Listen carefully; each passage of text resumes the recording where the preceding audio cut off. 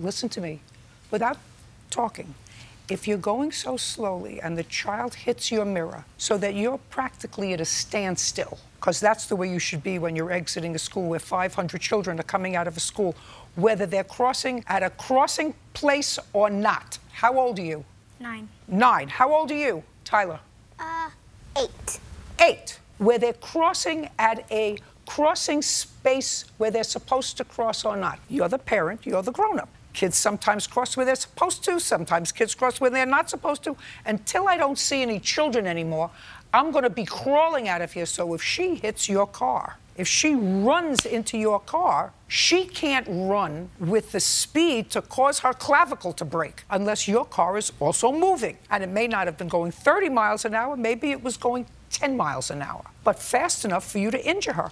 Because if your car wasn't moving that fast, she wouldn't have been that injured. I don't know if she was that injured. I'm going to take a look. It was a side impact. It was not a front impact. Sure. It was a side impact. Sure. There was Just nothing. Just a sec.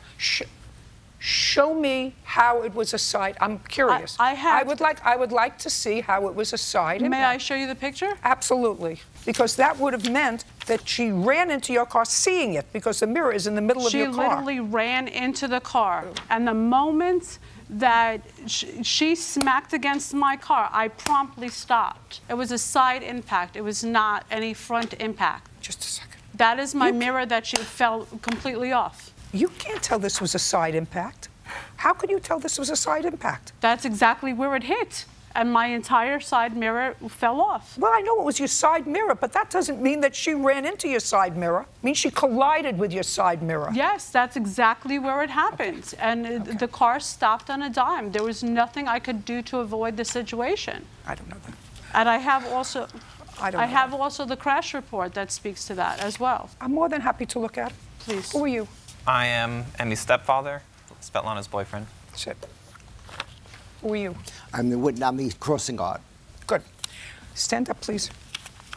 Tell me your name, sir. Mark Masansnik. Mr. Masansnik, you were the crossing guard? That's correct. Are you going to tell me that this little girl was crossing not where she's supposed to cross? This little girl was ready to dart across the street.